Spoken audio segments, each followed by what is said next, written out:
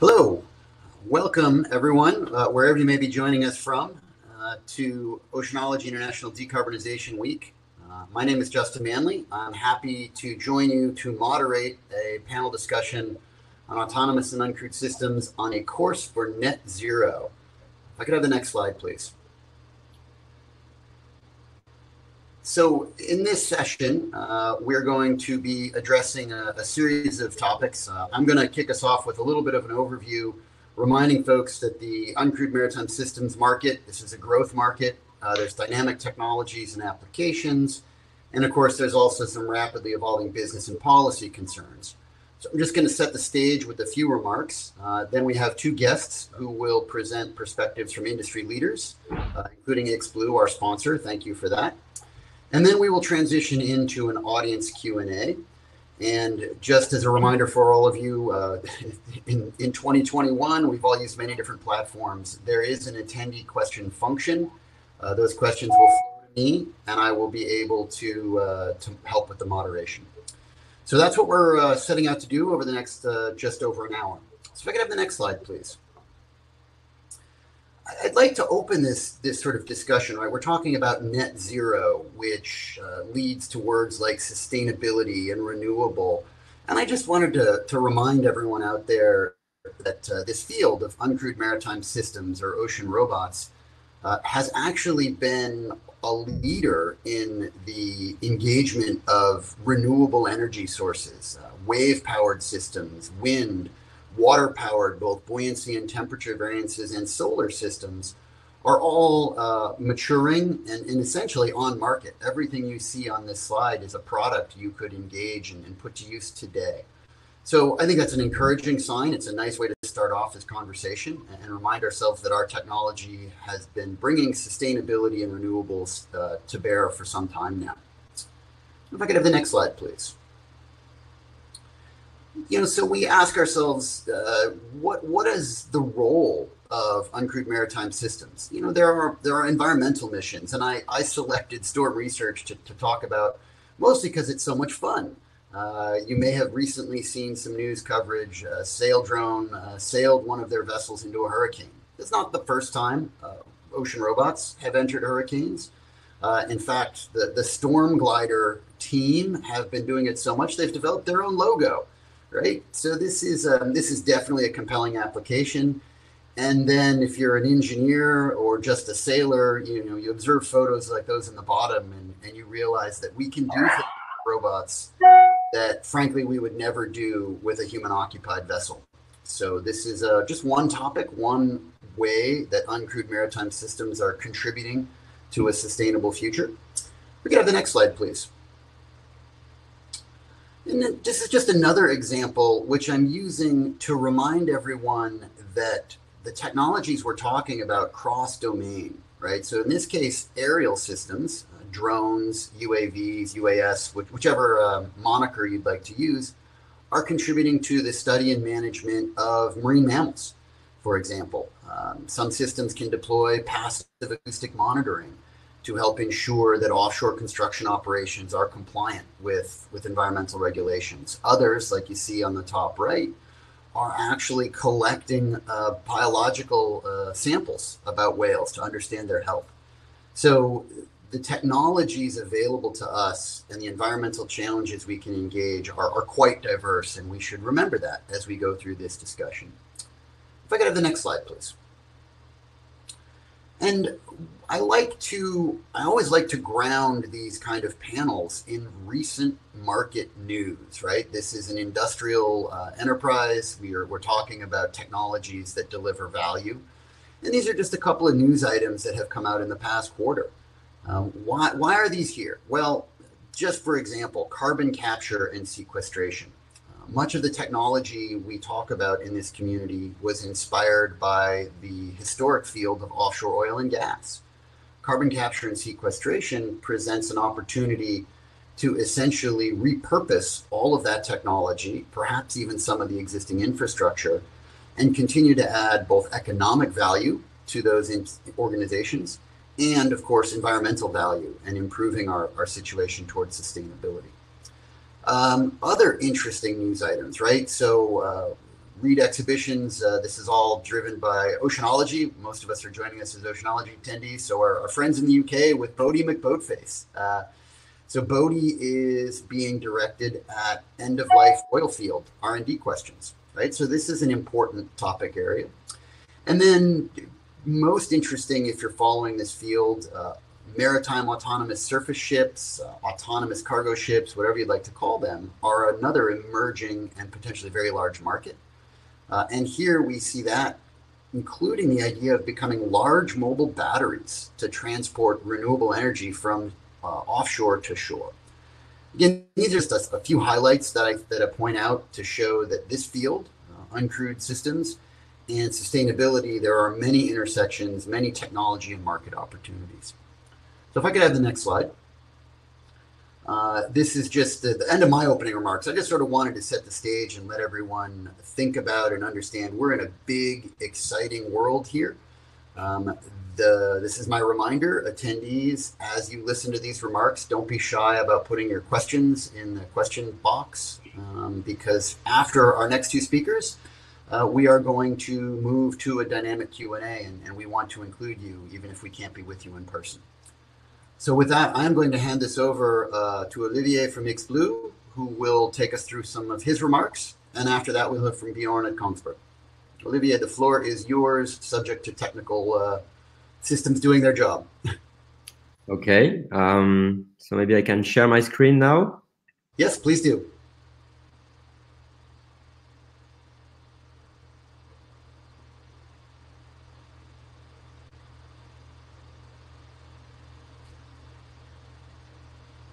So it's, I hope everyone can see my sharing, my screen sharing. Yes, it looks good here. Thank you. Thank you, Justin.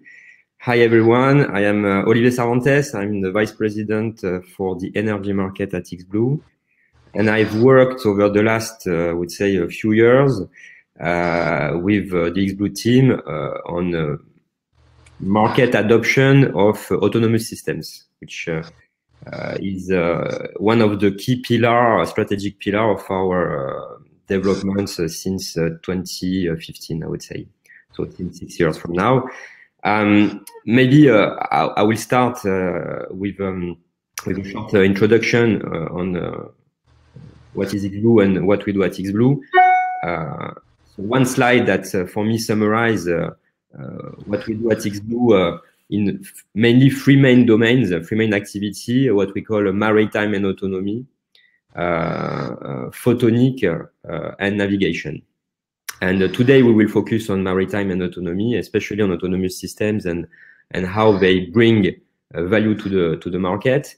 I would summarize iXblue as a technology leader pushing the boundaries from the bottom of oceans to the depth of space.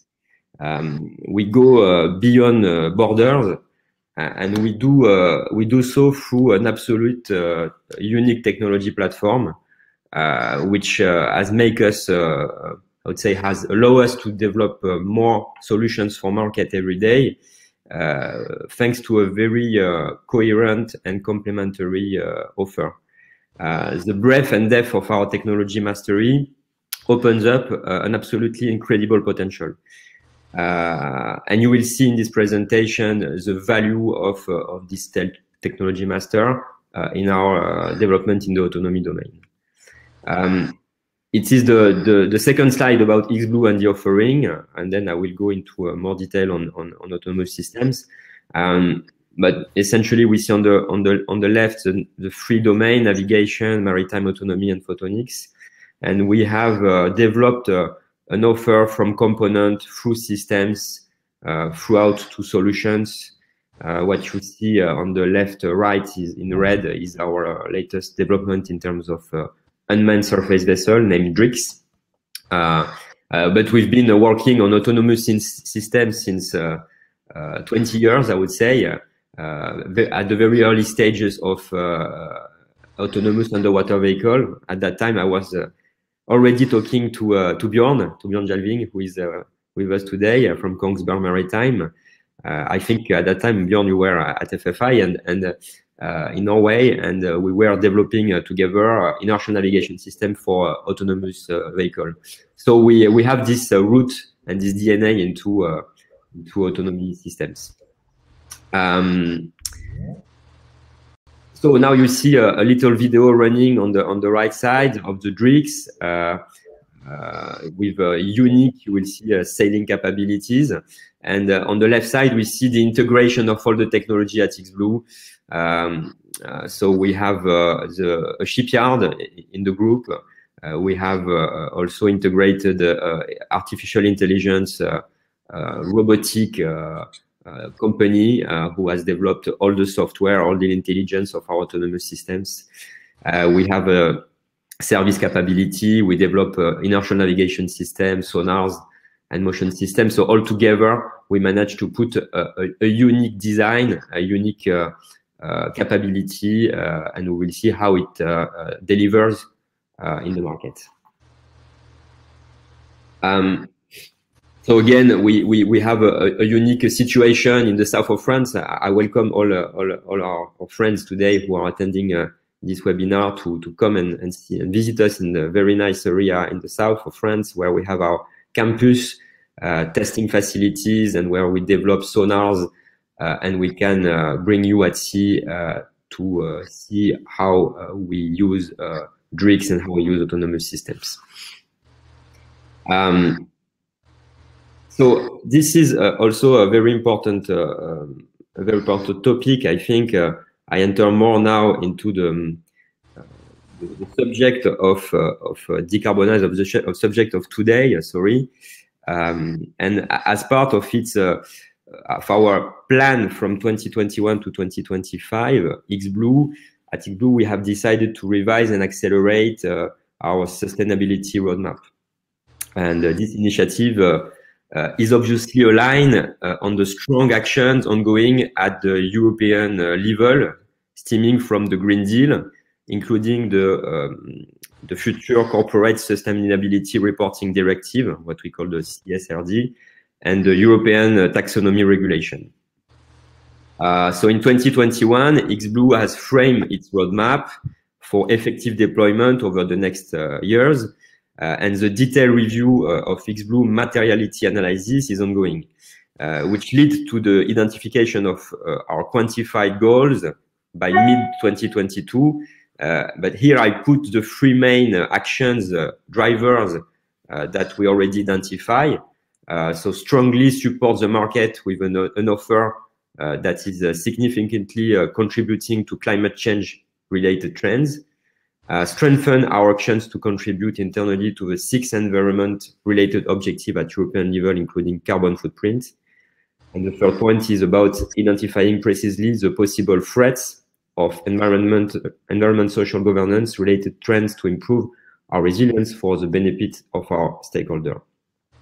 So I wanted to also, probably we will discuss about that, how we integrate in our organization this European Green Deal and the challenges of doing that.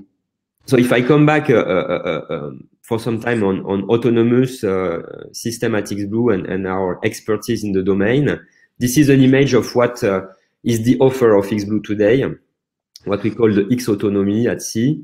And we have developed a set of capabilities from very shallow water, so brown waters to blue waters, and depending on the scope, really having the right answer, so that you will see we reduce the exposure of man at sea. We also reduce the carbon footprint of the survey operation, and we have an increased quality of the data, an increased efficiency of the survey operations. And obviously, one of the challenges is the communication. So here we have also developed what we name Cortex, which is an embedded solution into our autonomous system that allows to communicate through SATCOM, 4G, broadband radio, Wi-Fi, for example, and allow you to control your asset remotely, fully remotely, so from the shore, and control the quality of the data, of course, and control the navigation of your autonomous vehicles. One of the key elements here of Cortex, I will run the video. Hopefully you can see it running. So this is, by the way, our nice facilities in the south of France, in La Ciotat Bay. And you will see an example of obstacle avoidance. So the Drix have acquire a target and will avoid it and resume its line mile. Obviously, it's an example. We will need to show a much more complex environment to prove, the efficiency of that. But we've been testing that for some time, and this is a working solution now, operational survey solution. And I thought that the obstacle detection and avoidance module was an important point to describe in autonomous systems. And this is the last part of my presentation, so I don't want to spend too much time on the offering, but just it gives highlights of what we are doing at iXblue. But here, what are the benefits and challenges? So first, on the path to net zero, we see autonomous system as being greener, faster, and better. I give a few numbers here to illustrate this position. The fuel consumption, for example, and it leads directly to the carbon footprint, but the fuel consumption on the Drix is about 2 liters per hour at a survey speed of 8 knots. So you will see, if you compare that to classical survey approach, that it's a massive reduction, 80 times, 100 times, maybe more, of the fuel consumption. And it's a subject of I would say, of thinking for sure. Should we have a diesel propulsion, an electric propulsion, or a hydrogen propulsion? This is something maybe we will discuss later today. But besides the consumption, the autonomy system is reducing also the exposure, so the crew exposure at sea, the man exposure. It's going faster, and as I said in the introduction, it is of a better quality because the quality of the signals, the quality of the sonars are enhanced by the silent approach of our autonomous vessel. So I give some numbers here on the fuel comparison between a Drix and an opportunity vessel. I compare 50 liters a day compared to 2,000 liters a day, or a footprint of 0.52 compared to 41.6. Also, we have seen that the processing time and many factors on the daily operation are heavily reduced. And we go further, now at iXblue, because we want to enlarge the scope of autonomous system. So having payloads in a gondola is very interesting, but being able to tow system with unmanned system is something also that we are very proud of, and that we are starting to push in the market. So we see here a Drix, our autonomous survey vessel, towing what we call FlipX. So it's a Aero TV, so it's an active antenna that stabilizes automatically with respect to the seabed, okay, at a constant altitude, and that carries sonar, side scan sonar, and magnetometer, for example. So with this offering, now we can come in the market with a full spread of sensor that can be used for, I would say, shallow water up to 200 meter water depth, shallow water geophysical surveys. And it's, I think, a real move towards autonomy, and it's a real move toward reducing the carbon footprint. So it's real, it's operational, and probably we will discuss about that today too. So what unmanned surface vehicle will bring to the industry? I would say a drastic reduction of the carbon footprint. It's less fuel, it's less data processing, it's quicker operations, it's no exposure of manatee, it's an increased data quality. And what are the challenges? It is my last slide. What are the challenges on the technology adoption? We've been discussing with our clients and with our partners about risk and environmental assessment. It has to be done. We have done it. We have built a new concept of operation. It's almost like taking a new white sheet of paper and thinking on how we should do the surveys, how we should do the operations. There are challenges around authorization to sell, about regulations, which are still ongoing and very dynamic. It's, I think, a topic of discussion also today. And I put that in bold, the last point, because for me, it's a very important thing, is that despite, what we are talking about decarbonization willingness, there is no real rules today to motivate the use of unmanned technology. There is no real rule, as we have seen that, for example, in some countries, to push the electric usage of cars, electric propulsion. There has been some governmental take on that, and today there are not. So it's up to the willingness of the industry to move to unmanned technology, and it's taking a bit of time, I have to say. So this is my last point and my conclusion. Open for questions and for the chat with you, Bjorn and Justin. Thank you, Olivier. So with that, we will transition, and Bjorn, you're welcome to share your screen and share your remarks. And just a reminder to the audience, I see one question come in, which is a good one, and we will look forward to that discussion after Bjorn's remarks. Hello, everyone. So I hope you see my screen. We do. Great.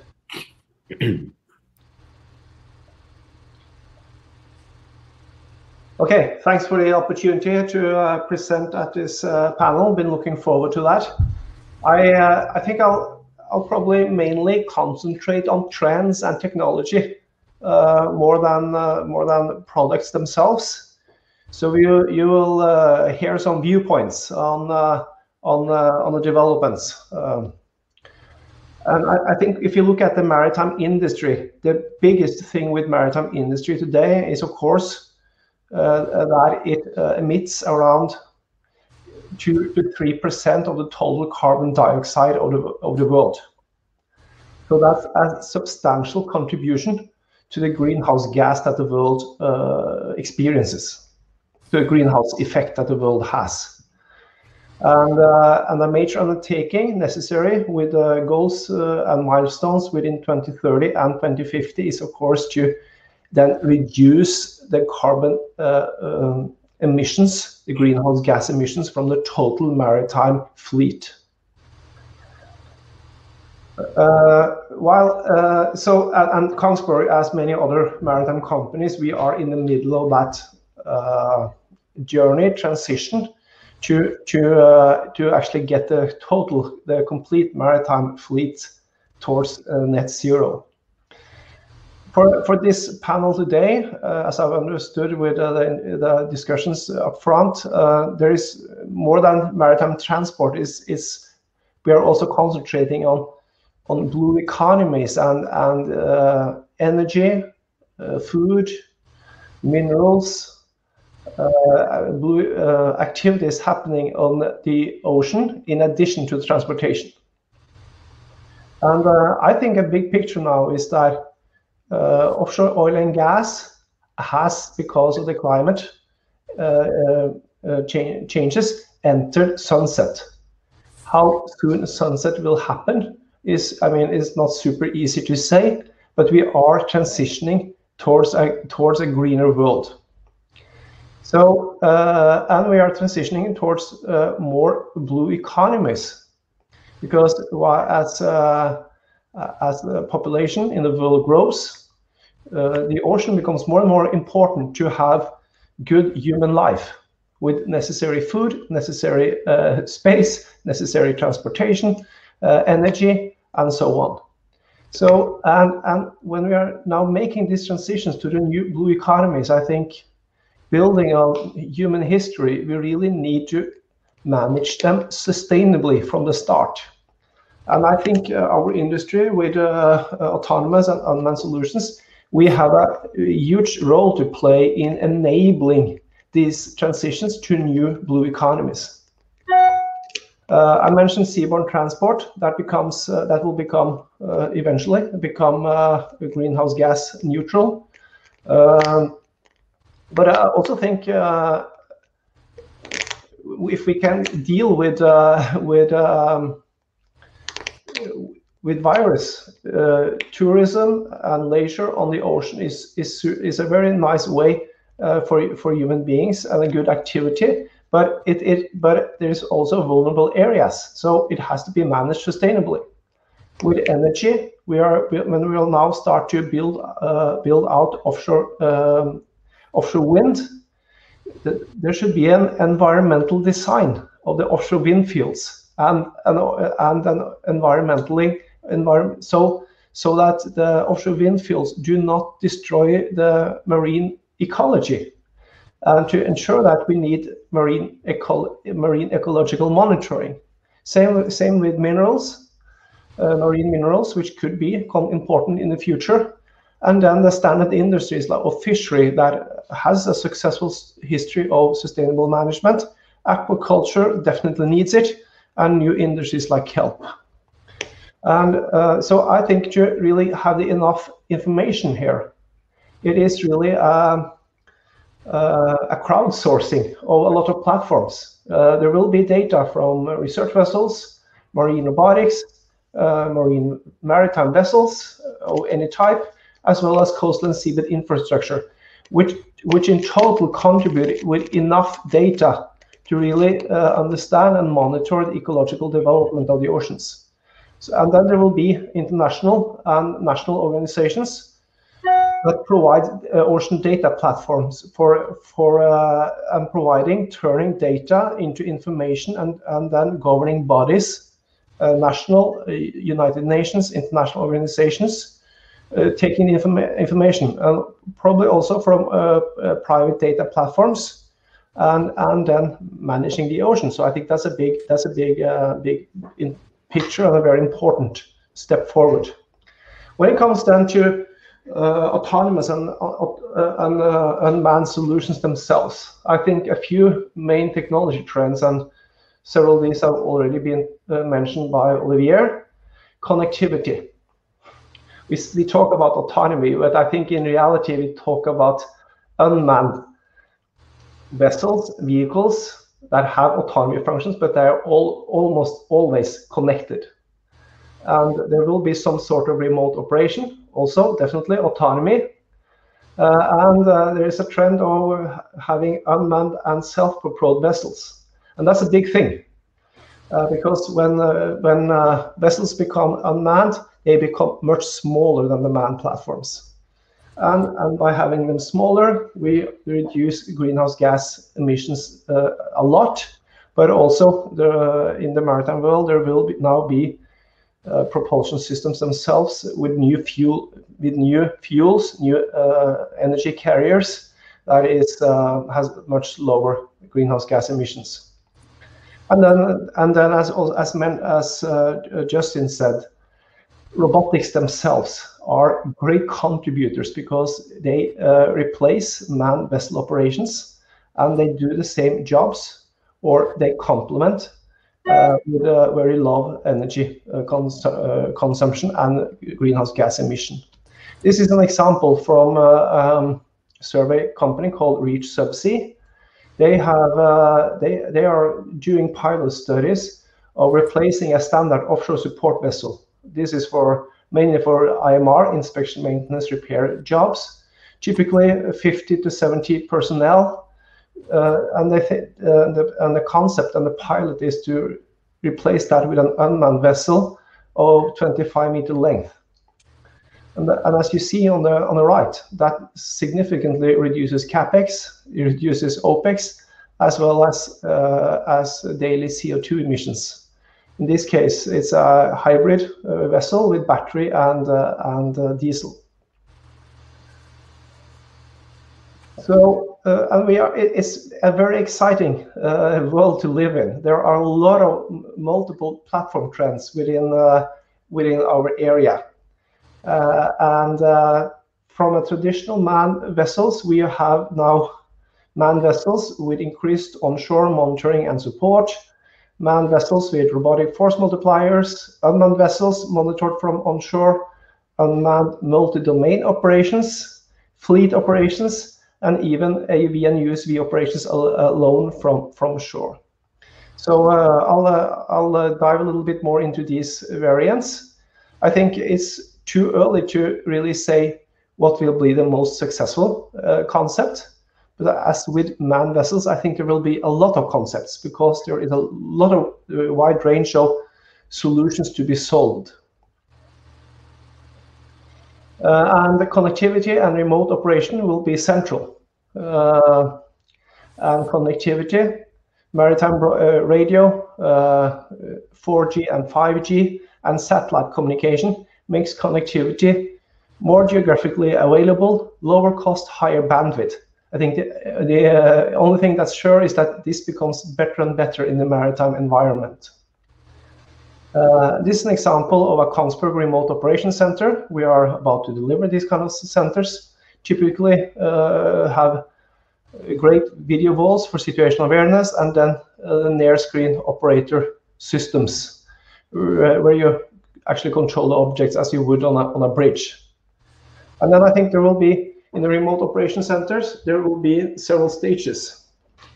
A lot of vessels, manned vessels, will start with monitoring and support operations. Expensive or highly qualified personnel will be on shore, and this happens already. Then there will be more direct control, and we'll move towards autonomous operations and finally fleet operations from remote operation centers. To make this transition happen, of course, autonomy is important. Within AUVs and USVs, I think the traditional way for what has been an autonomous system has been to plan, collect the data, download the data, process the data, extract the data, and then act after, for instance, an AUV mission. We are definitely moving towards a lot of more in-mission processing, and already we have, based on in-mission processing, extract in-mission information and act in mission. And this will only be more and more of. So this is kind of mission autonomy, then of course also building on navigation autonomy as was shown in the video from Olivier. And this is an example of pipeline tracking where you combine several data. If you have interesting data, you can in mission decide to maybe take a better optical image. I talked about the main challenge of reducing CO2 emissions, and fuels of the future is a big thing. But there are several ways to reduce greenhouse gas.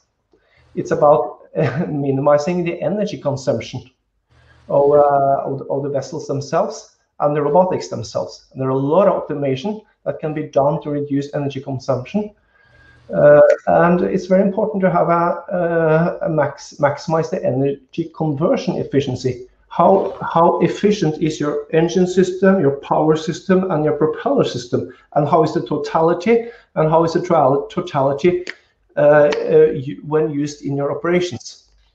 And then, of course, as there's a lot of talk about the new clean energy sources.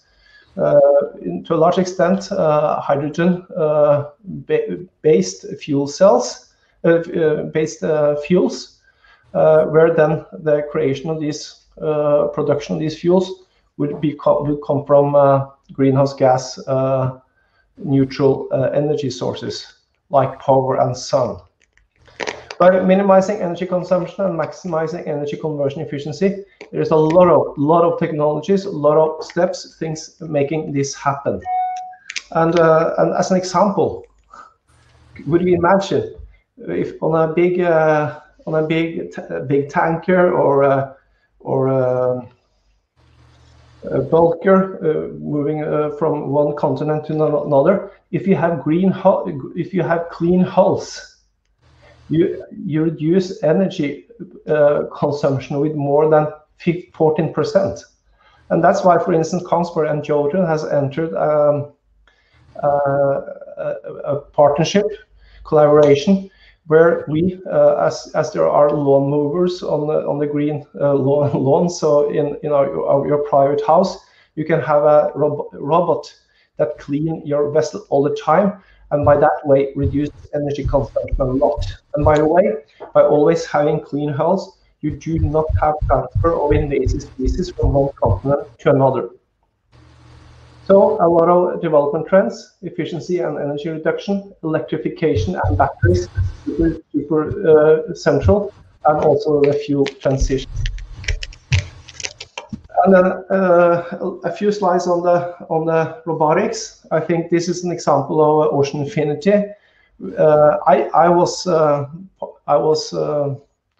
in the very central in the early days of the Kongsberg AUV business, and for years, I would say almost 15 years, the concept operation was to have one survey vessel and one AUV.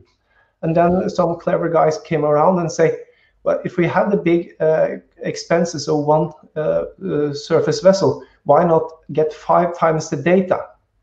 So I think that's an excellent example of how by having multiple robots from one host vessel, you really get a very strong force multiplier. And this concept is now being developed for naval vessels. We'll see it in research. We'll see similar concepts in inspection, maintenance, repair, and so on. The combination of manned and unmanned platforms, and we call it also manned-unmanned teaming. So again, an example of how a naval solution would be, and maybe not that very different concepts from a future survey vessel or research vessel. And then we have the fleets of unmanned vessels, like again, Ocean Infinity with Armada. Quite impressive and quite revolutionary. And I mentioned a concept from Reach Subsea, where instead of, they want to do ROV operations, but instead from a manned vessel, they will do it from an unmanned vessel. And this is maybe going one step forward. It's building underwater vehicles, autonomous underwater vehicles with long endurance. In the case of the Hugin Endurance, the AUV itself has 15 days endurance, covers, you can go from Europe to America. And with a synthetic aperture sonar, you can in one mission, in one dive, cover 1,110 square kilometers with 3 centimeter resolution. Of course, advanced autonomy functions and also super accurate navigation can be used for commercial naval applications. And then all kind of connectivity, remote monitoring and supervision, as I've been illustrating, as well as the shore-to-shore operation concept. So in summary, I would say the future is both bright, very challenging, very interesting, and a lot of fun. And within autonomous vessels, unmanned solutions, there are a lot of opportunities.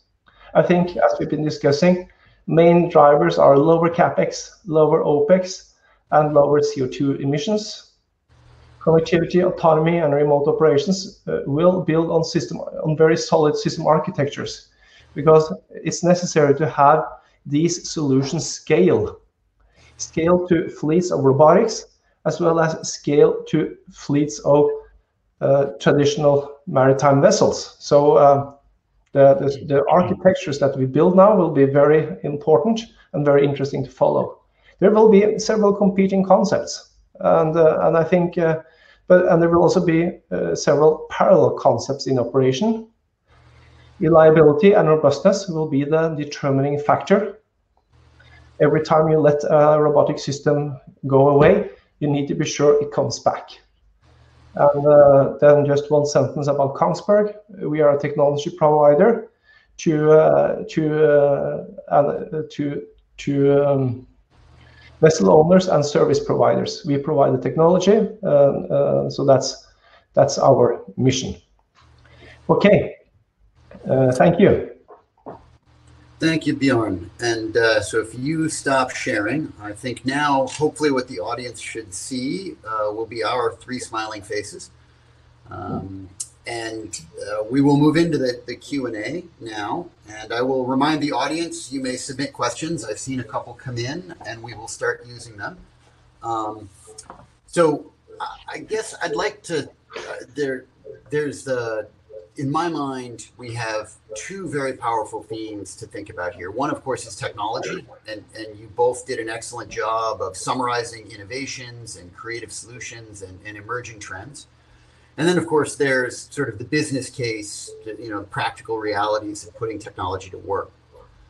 So I'd like to start with the question. So the question came in, and this particular audience member may have missed my opening slides.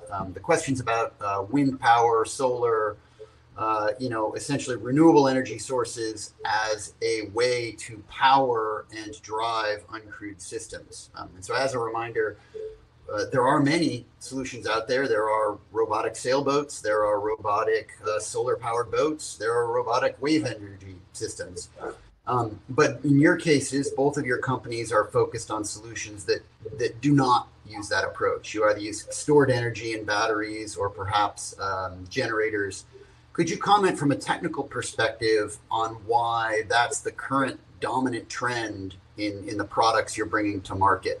And either one of you who's willing to step in, I'm not going to call on anyone first, but I'd love to hear your thoughts on your selections in that regard. Maybe if I start, I think there will be many parallel power sources out there, as you said. But I think for the majority of vessels and vehicles, there will be some main solutions, and whenever endurance range allows, the best way to store electrical energy is in batteries. So that's why I think when you see robots that kind of with like 2 weeks endurance, or vessels that are coastal vessels, short distance maritime transportation, ferries, they will have batteries and then they will charge regular. Because it's like an electric car. It's the most simple, best system to use for kind of a vast majority of applications. Then if you look at maritime transport between continents, deep sea, the batteries are not the efficient way of storing energy, and that's when we need a new fuel sources. And I think that's still to be determined. The most players in the maritime world, they believe it will be hydrogen or a hydrogen derivative, like ammonium or hydrogen itself, or methane, synthetic methane, for instance. So it remains to be played out, but it's I think that will be interesting to follow. For specific robotics, I think there will be more specific solutions and a wider variety. Yeah. Thank you. Olivier, comments? No, yeah, I agree with what Bjorn said. It's there are some constraints, to answer, and obviously when you start looking at energy like the wind, so Saildrone, I think, for example, they took this approach, very interesting. Then it's about what is the scope of your operation, what sort of power do you need on your unmanned system, and probably the Saildrone is answering to a number of applications as it is today. Again, what we have been looking at when we developed our unmanned surface vessel at iXblue was, the capacity of energy you have in 1 liter of fuel. How can you get 1 kilowatt? And as Bjorn said in his, one of his slides, is reducing, the consumption. It's a triangle, on reducing the consumption. Yeah, it's we see that battery, for example, on the Drix, if we want to power the Drix with battery, we will need 7 tons of battery. So the equation does not work, and the carbon footprint is not ideal at all if you look at it this way. So we took probably the side of saying, okay, we prefer to have 2 liters per hour of diesel or fuel rather than 7 tons of battery, which makes the business case completely, impossible to achieve. So I think we are on the path. It's depending on the scope. If you have to launch and recover subsea assets, it will be very different to measuring oceanographic parameter in the water column. So it really depends on the scope. Really depends on the capacity of the assets. Yeah, thank you both. And I would say, sort of from my perspective, those systems that I opened my remarks with, right, the ones that are powered by, say, waves, they also carry solar panels to recharge their batteries, and they have very clear payload limitations. The solar-powered robot boat that I showed you jumping through the waves, right? That company, as I understand it, is exploring carrying fuel and generators to extend and augment their range because of the things you pointed to. And the sail drone Surveyor, the very, very large new sail drone, as I understand it, also is a multiple power source, right? So it has some solar panels. It tries to use wind for propulsion, but it also, as I understand it, is embarking generators. And that is driven, in a sense, by the payload requirements you've alluded to. So what I would take away to sort of close this question for the audience is that, all the technologies are in play. Selecting a solution that fulfills the end requirement is complicated, and it's driven by engineering choices, economic choices, and environmental choices. So we must balance that. I'm gonna change the subject a little bit. There's an excellent question here, coming from an operational perspective, an end user perspective, and it relates to the business model of technologies in these markets.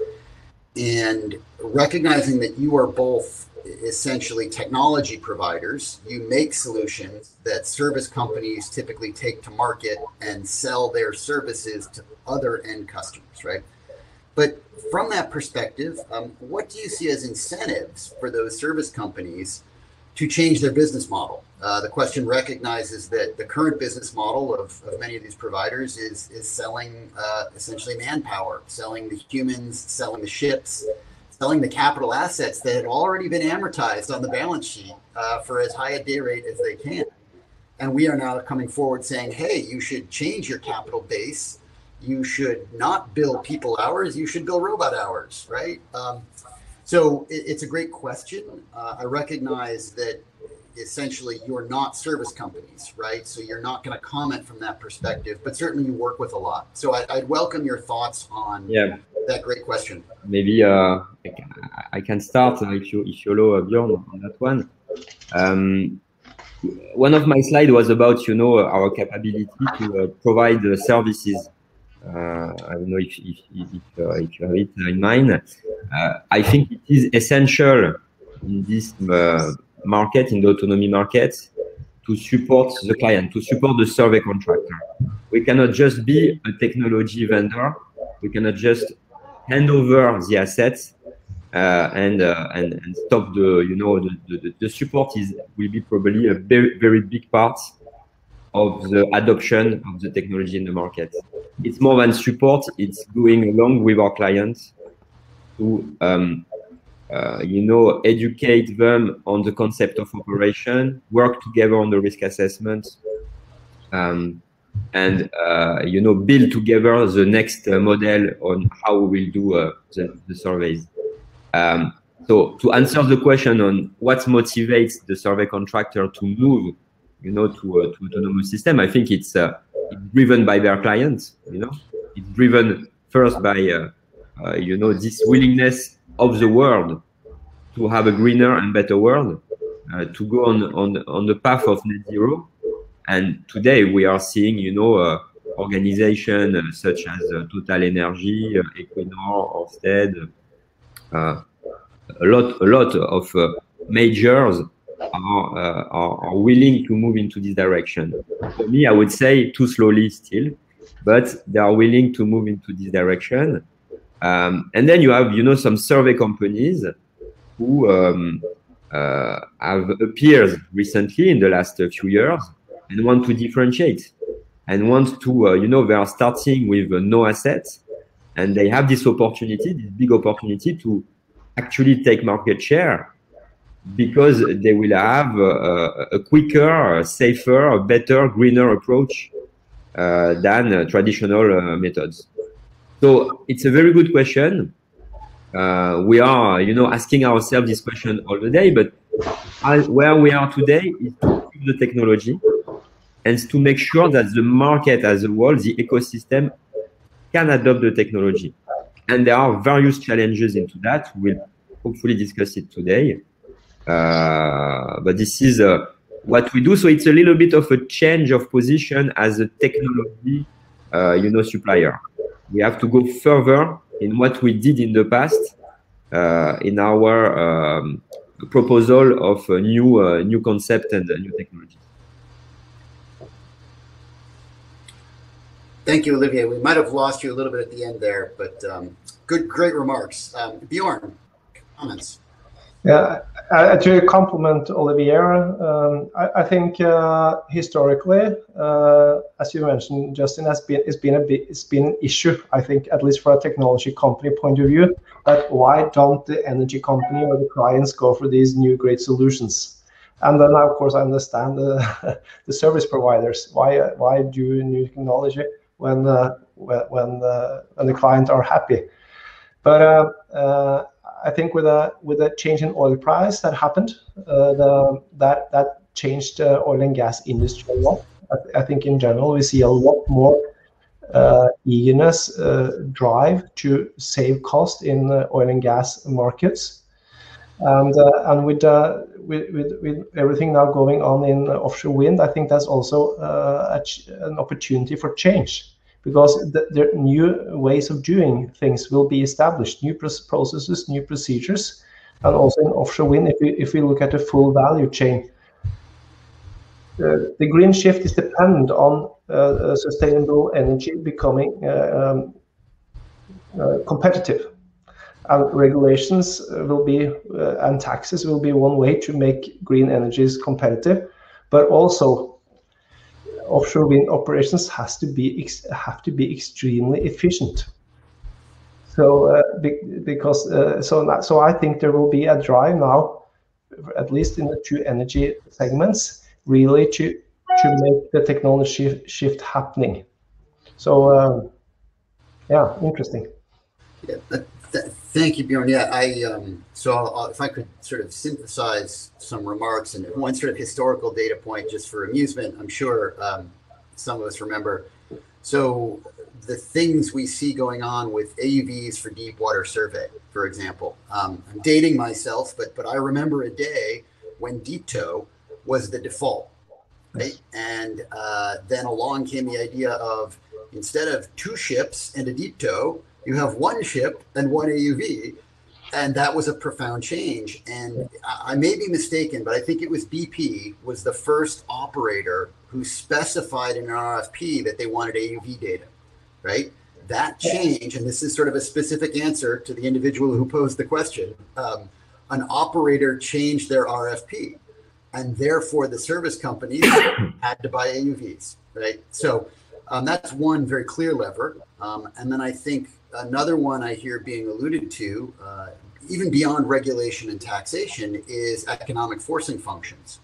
And my impression of this is, as offshore wind becomes more common, the amount of infrastructure in the ocean actually goes up. We need more wind turbines to generate the energy we retrieve from one oil well, for example. So now we have more assets in the ocean. To maintain and inspect those assets, we must get more efficient because we need to, and this is where these systems come in. So I'm hearing about customer choice. I'm hearing about market forces. And of course, we've mentioned, and throughout there is this theme of regulation and sort of the public sector's influence on the market. So no, a very interesting discussion. I'd like to stay on this angle for just a moment. We have 15, 20 more minutes. I see an interesting technical question we'll come back to. At the risk of going too far into being sort of too open and honest with ourselves and our audience, I'm curious if you could comment on your perspectives as to the balance of true imperative towards transitioning to green that you see in the marketplace versus, I'll use the words lip service, or sometimes people use terms like greenwashing or blue washing, right? We hear a lot about this topic. We're here talking about it. Personally, I'm a huge believer. I see a lot of challenges. Olivier did a great job of explaining why internal combustion and liquid fuels have excellent technical advantages, right? So to the extent you're both comfortable, could you just sort of comment on how you see that social, technical, societal interplay playing out in your own experiences? And please don't, obviously, we don't need to get too much into dirty laundry, but I'm really curious how powerful a force this is, how fast you see it unrolling in your own perspectives. So I welcome just any remarks you have on that front. So maybe I could start then. Representing a European company that's not a member of the European Union, but we do have a very strong relationship, so we follow all the rules. And I would say from a Kongsberg Maritime point of view, Olivier mentioned the EU taxonomy. And Kongsberg Maritime will be compliant with the EU taxonomy reporting, which is financial reporting regulated in Europe.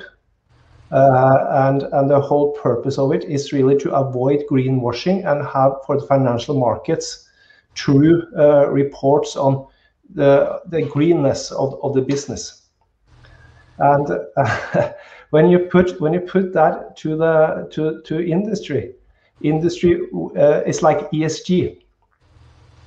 Industry awakens, and I think we also see it in financial market. If you look at what's happening, funding for green initiatives they are relatively easily available if you have good projects. So I think there is a lot of true imperative happening out in the business world. This, of course, is dependent on international regulations. It is dependent on solar and wind becoming competitive. I think that has to do, is certain to extent, will be dependent on tax on carbon dioxide emissions. But Europe has definitely got its act together, and if the world can get its act together, I think it will happen. Thank you. Olivier, any thoughts? No, yeah, I think it's happening already. I think it's a move. I see that in Europe, at least in some part of the world, I see that people, it starts with the populations are taking, this awareness on living better for ourselves, for our children, and it's moving to a political level. And we see that for cars now, and we see that in the food, in the packaging of the food, in the shipment of our goods. Also, with what's just happened with this virus, with the COVID, we have taken some measure. Even at iXblue, we understand that I'm careful myself about my carbon footprint. More and more. Should I travel? Should I, with the new media, with the new communication capabilities? So it's a whole sphere, I think, of going greener. It's happening already. I don't think, it could be perceived as greenwashing a few years ago, maybe, but I don't think it is anymore. I think there is a lot of fundings at the European Union also to push R&D and to push technology towards, a greener and reducing the carbon footprint of all the industries, from space to the underwater applications. But it's taking time, I think as a world, we are very good when we hit the wall. And we hit the wall, I think, a couple of years ago, 18 months ago, and we reacted, I think, with bad and good things. But hopefully we will not hit the wall, and we will be very responsive and continue this development that we started, for me, I would say 5 to 10 years ago. Very good. Thank you. Thank you both. I will, and I'll add, so I'm in the United States. I think the dynamics may be somewhat different, but I would agree with the trends. So here, the acceleration and significant growth of investment driven by what we might call ocean impact, or general impact. So the role of finance, the role of insurance, right? So in the United States, we've had some hurricanes. We typically do wildfires. The insurance industry is a powerful lever, and so we do see these trends creeping through. Here, they may be a little more driven by the market imperatives than the public sector regulation. That's kind of the way we do things here, but I would agree with the trends. I have one more question I want to come back to as our closeout, but we have a few more. We have enough time here. I'd like to go to a question that came in, which is sort of more, again, back to the technology. And it relates to the question of, do these smaller vessels, right? So these uncrewed and autonomous systems are just physically smaller. The question is sort of about maintenance and life cycle costs, and whether there's a savings to be had here. And so I'd ask you to hypothesize from both an economics, cost of utilization, cost of operation, and perhaps from an environmental impact, right? So as we see large, crude, fuel-powered vessels being replaced, let's not worry about transportation. Just thinking about the industries we support here, ROV inspection, pipeline survey. Can you comment about, does size and complexity lead to significant savings here? Or are all the savings embarked really just in the reduction of operator human being costs, right? So we're taking away operator salaries, and we're replacing it with different operators, fewer human beings. Can you comment on the savings you perceive in the market? And is it a fair question? I hope it's sufficiently clear. Yes. Well, the savings are as we see it, but again, with the return on experience that we have, which we are on the way. But the assets are and will be lighter and smaller. So by this factor, we will reduce OPEX costs. And it's not here only about the crew. It's about, the overall, cost that you have on a vessel of this type. These vessels will be very complex. They will be probably much more complex. They are much more complex than current vessels. Okay, so I think one very important point that is related to costs is the reliability. Because if these autonomous systems are not reliable enough, then your cost might be very important, at the end for the project. So redundancy on these systems is a key for me on the path to reliability and reduction of costs. And then to answer more directly on the question, the cost will be reduced because of the efficiency of these systems. Autonomous robots are very efficient in a global way, underwater, surface, in the air. They are coherent.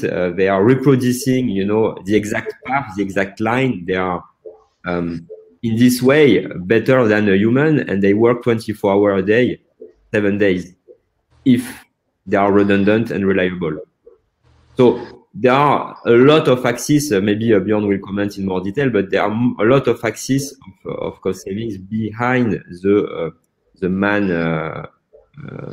you know, saving at sea, because we will still have people, staff, you know, online, onshore, with different skills to remotely supervise these robots. Thank you, Olivier. Bjorn, any thoughts? Yeah, it's hard to add more value, I guess. I think Olivier mentioned it. By the virtual much smaller vessels and uncrewed vessels with kind of no human on board, the vessels become much simpler, much less steel, and a lot of maintenance and cost goes down, and energy consumption. So it's I showed one example from one company which has their figures out on the web, so it's public data, and they show in their system a reduction of 65% in capex and opex, and I'm sure there will be other reductions for other type of operations and vessels, but reductions are significant. And there's also maybe another aspect, and that the ocean is sometimes a very nice place, but it's also a hostile place, and it's huge. And so it also actually increases HSE, human safety, yep, by having less people out in the oceans doing kind of challenging work operations. Great. Yeah, thank you both. Certainly insightful comments. You know, and I think the reliability is a great one, right? There was a time not long ago when press releases would be put out saying, oh, you know, 100-kilometer survey run, or, you know, cumulative 1,000 kilometers of survey data collected. And I think we've all become comfortable with the fact that we no longer need to put out such statistics. We mostly understand that these things work fairly well. They are efficient. There's a great deal of trust built up. And now we have the luxury of focusing on the economic value proposition, not simply the functionality, right? So it's an exciting time. If you're, again, I'm dating myself, but I remember plenty of these robots that didn't do what they were supposed to do, and lots of time wasted, you know, trying to fix silly things that just work today. So it's an exciting time. We have sort of 5-6 minutes left here. Not seeing anything else in the Q&A box. I'd like to sort of close out with some visioning and some hypothesizing about the future. We have talked a lot about state-of-the-art, currently available technology. We've referred just sort of by nature to an industry that we all know quite well, which is typically energy, right? So for the most part, we're very familiar with oil and gas and the transition to wind. We've alluded to transportation and shipping.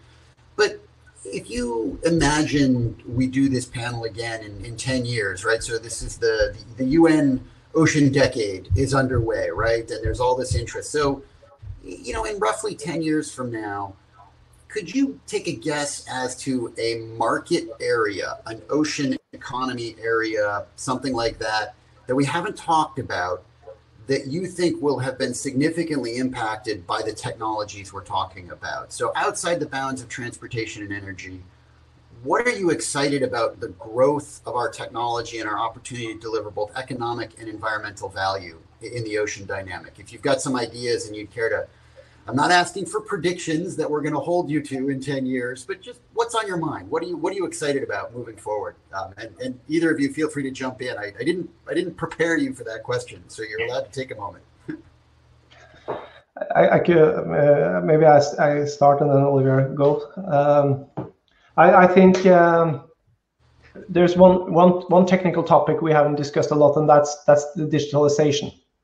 So in 10 years, I think we will be very used to kind of dealing with the robotics in the same way as we deal with our personal devices. Also, the industry has been digitalized and transformed as our personal lives. So and I think robots are kind of helping the transition of the whole maritime industry, because when you have a robot, you really want to digitalize all the data processing, turning data into information, and automating work operations. So, but when it comes to kind of the larger vision, I think maybe there will be multi-domain or multi-function areas out in the ocean. Maybe there will be combination of offshore wind and type of aquaculture. Maybe actually, for instance, offshore wind will have positive impact on amount of fish. We are usually very afraid of offshore wind, but I think everyone who has seen that when you put a structure down on the seabed, there is more sea life around it. And then if you have a wind park, I think you can either combine with other functions like aquaculture or various stuff, or maybe it actually becomes a wildlife habitat for fish where you don't trawl, and then the whole ocean becomes more filled with ocean, because that's where the species animal kind of they are freely growing, and then they go out in the open zones for catching. I don't know. I think the future is bright if we make ocean design, if we environmentally design. Now take the opportunity to environmentally design and monitor and run these new economies. I really think the future is bright. Thank you, Bjorn. Olivier, thoughts? Yeah, first of all, I look back 10 years ago, maybe 15 years ago, when the AUV technology, more or less started in the domain, and seeing where we are today and how mature is the technology. And it took all this time for the market to adopt it, but it is answering a lot of questions, and it has allowed, the exploration of oceans to go beyond the limits. And today, now if I put myself in the shoes of today and I look in the future, there is a demand, there is a very high demand for the knowledge of the oceans. When I say knowledge of the oceans, it's the water column, it's the seabed. There is an increase in demand by countries. If you look at countries like the United States, the UK, Australia, many countries need to map their borders, need to map the economic exclusive zone in the next years. And if you do that with classical methods, you won't make it. You won't make it. So there is a demand first. There is a very strong demand to do it, and then to do it in a greener way. So there is a demand. There is a willingness to do it. There is the technology readiness now, but we are on the way. What we discussed today is, the very early stages. We are doing that we are in the prototype, and we are starting to see, some industrialized solutions. It is very early stage on that. Many challenges to go through. I am sure that in 10 years, we will use this technology as force multiplier to explore in a greener way the oceans.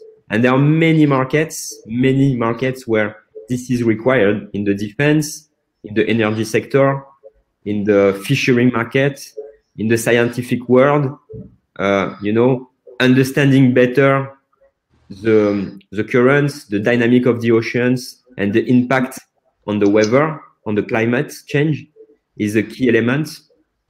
So yes, I'm very confident, and I really hope that at the political level, and also at the highest level of the ecosystem in our market, we will agree and push towards the development of this technology, and towards using more autonomous systems, because I strongly believe in it. And it's not just because, I have an iXblue hat. I really, even myself, use more and more artificial intelligence in my house for, a greener approach. So I'm really a fan of this move, and I trust that in 10 years I would like to see this pitch again, maybe and see where we are. But yeah, I'm positive. Thank you. Thank you. Yes, and I will so there's a question about the affordability of these tools. I will use that and my wind down remarks here to suggest this, of course, is a webcast coming to us with Reed Exhibitions, and we, most of us perhaps who have logged in, are familiar with Oceanology International. There are many variants of these tools. There are affordable variants, lower cost. They should be on display at Oceanology next year in London. And I can certainly say to both of my my panelists, I hope to see both of you there personally. I'm looking forward to the chance, raising a beverage, coffee or otherwise, together and continuing this discussion, because yes, the next 10 years will be very exciting. And so thank you, iXblue, for sponsoring this webinar. Thank you, Reed Exhibitions, for putting it together. And even though we can't really see you, we as the panel thank all of you out there in the internet who have logged on. So we're at time. With that, I will say we will conclude. Thank you so much. Cheers. Thank you. Thank you, everyone. Thank you, Justin and Bjorn.